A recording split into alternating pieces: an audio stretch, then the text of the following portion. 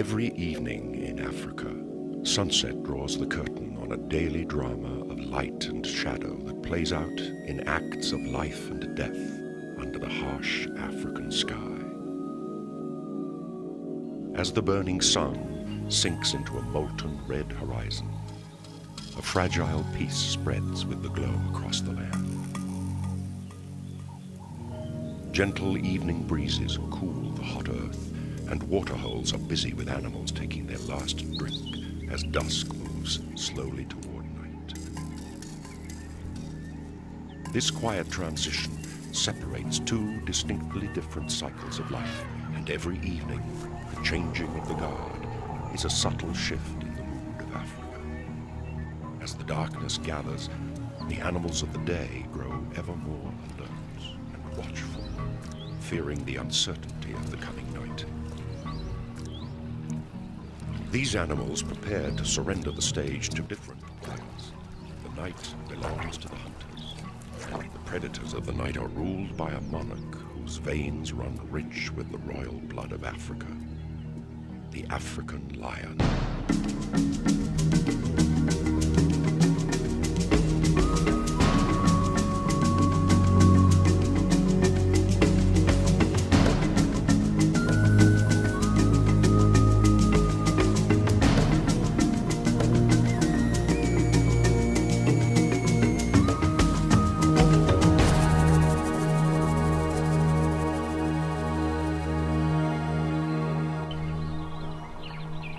The cycles of life in nature are endless.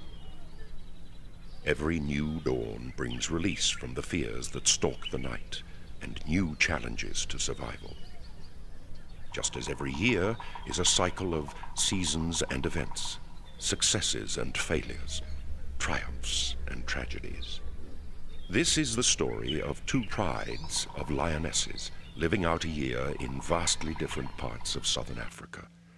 The wild and remote Savuti plains of northern Botswana and the Kruger National Park of South Africa.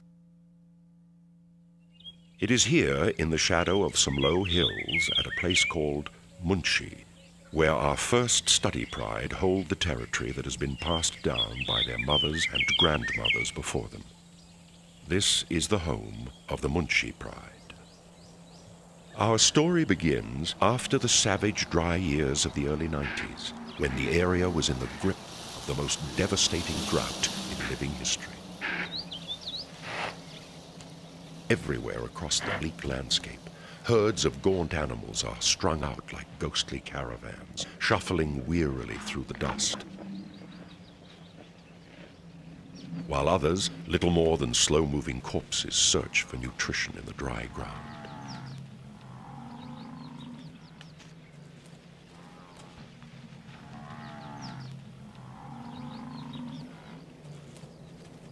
The few remaining waterholes have dried to muddy patches of rank-smelling sludge containing little or no surface water.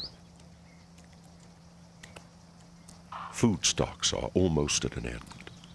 Only desperate foraging of dry twigs and dusty grass roots sustains the rapidly weakening survivors until the land once more feels the soothing balm of rain.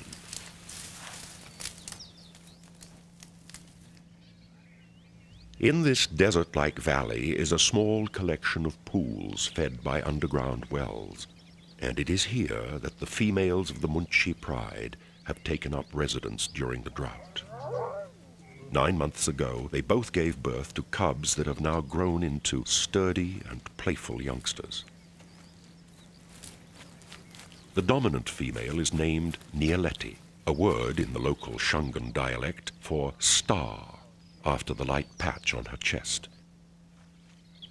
Nieleti and her sister are close partners in the shared responsibility of raising their 7 cubs. While the dry conditions are harsh on most of the bushveld animals, it is a time of plenty for the lions, who take advantage of slowed reactions and weakened limbs. The two sisters have changed their normal nocturnal habits and have become experts at daytime ambush hunting. Every morning, the herds start to gather in large numbers at the waterholes, and the lionesses stalk into position, Here they wait patiently for an opportunity to present itself. Sensing the right moment to strike, Nialeti eases forward, eyes fixed on an unwary victim, muscles bunched and ready to spring. A sharp alarm call betrays the lion's presence before they break cover.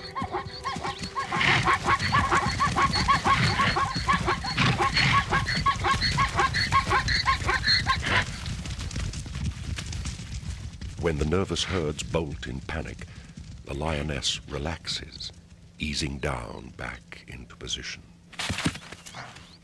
When the charge does come, the hunters will still miss 9 times out of 10, but the small amount of energy used with each attempt allows many more chances to force the error from already weakened prey.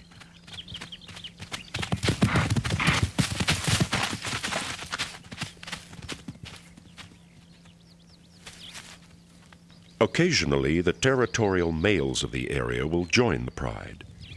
When this happens, the females will often drive animals toward the males, who sometimes manage a token effort at cooperation, but usually prove to be more of a hindrance than a help.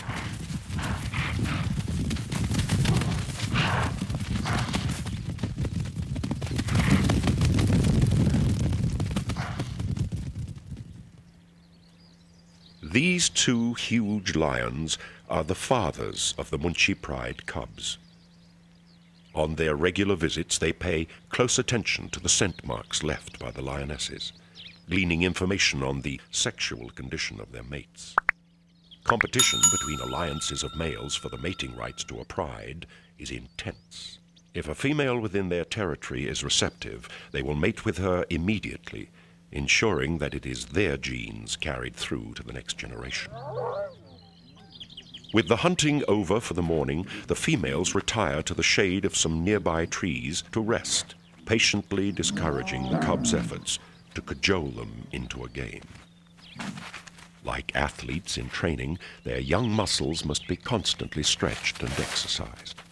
Every burst of speed, every tumble and every turn strengthens limbs and sharpens reactions. Holds and techniques learned from watching their mothers hunt are practiced on brothers and sisters.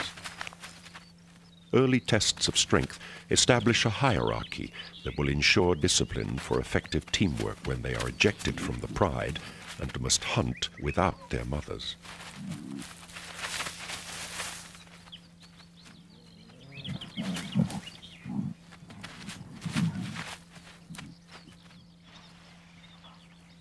During the course of the day, the waterholes are visited by elephants, one of the few animals that the lion's presence does not deter.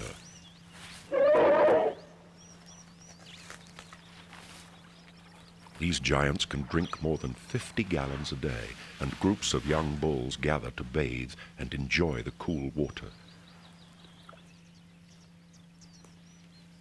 Splashing themselves with mud helps to relieve the irritation from biting insects and moistens their skin against the powerful African sun.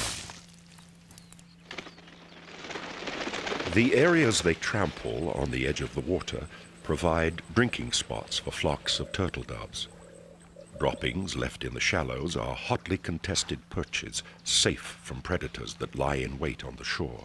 And soon there begins a build-up of air traffic. Dung beetles make carefully packed balls of the precious waste which they industriously roll away for their mates to lay eggs in.